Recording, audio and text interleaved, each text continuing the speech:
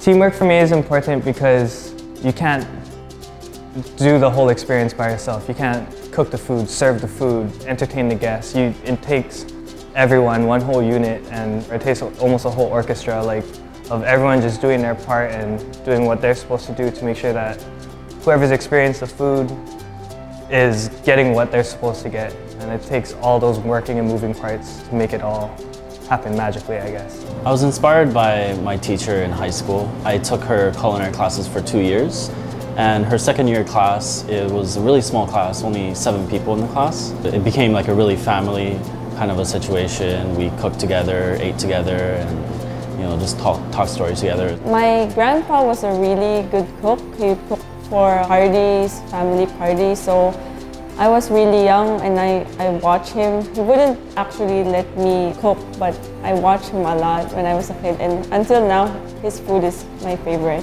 I'm pursuing my degree in dietetics also. If I wasn't in culinary arts, I'd still be in the food field. I graduated KCC last year with my culinary arts and pastry degree.